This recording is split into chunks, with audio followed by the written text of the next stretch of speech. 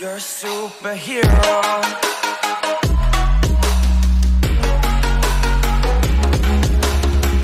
How's it going, guys? Today we're back with a brand new video, and today I'm gonna be showing you this huge glitch that's happening right now on Respawnables with a new St. Patrick's event. So the active skill of the Cloves cloner that I'm using right now in the background is that it drops a Shamrock on the ground, and the same thing as a trap metal. When someone goes on it, it explodes. So what this glitch basically is, you get the active skill of the Cloves cloner on all the weapons. Let's see how you do the glitch right now. So to do this glitch, you need to go on a free-for-all or team vs game and get killed by a Shamrock that's dropped on the ground, and he will say for you to buy it with 25 gold, and you buy it with 25 gold. I'm gonna show it to you right now. I had done this on my stream, so I'm gonna be showing you it from my stream. Okay, so as you can see, I found 2 Shamrocks there. I go on it, I die, and then it says buy with 25 gold, and I confirm it.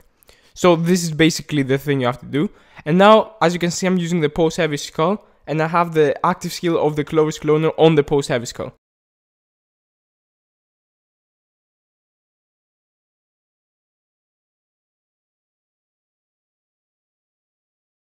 And yeah, that's basically the glitch. So now let's see the problem with this glitch. So the problem with this glitch is that the weapons that already have an active skill get replaced by the Shamrock active skill. So basically the dual blunderbusses have this really cool active skill, but after doing this glitch you cannot use the active skill anymore because it's replaced by a Shamrock. You cannot reverse this glitch, only if Digital Legends fix it. And it also works on weapons without an active skill. So basically right now I'm showing you the battle ram, which doesn't have an active skill, but it still gets the active skill of the Cloves cloner. I don't know how this glitch came up to be. It's just a really broken glitch. It's not intentional for sure. So yeah, guys, if you don't want you to lose the active skills of all the weapons and be replaced with a Shamrock, then don't do this glitch. And now, to top everything, if you use the energy bow and you've done the glitch and you have the active skill on the energy bow, and when you place the Shamrock, you spam tap it, like I'm doing right here, 4 of them drop at the same time. So instead of 1 Shamrock dropping, if you spam it very fast while using the energy bow, 4 of them drop.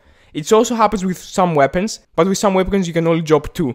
But with the energy bow, I think it's the only weapon that you can drop 4 in a row. I'm not sure about that, but this weapon I know for sure, as you can see right now, you can drop 4 in a row.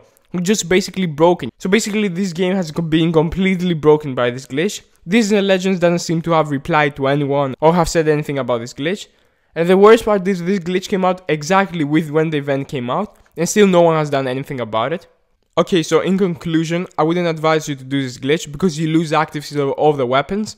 But if you don't care about the active skill of the other weapons and you really want the Shamrock active skill on all the weapons, then do it.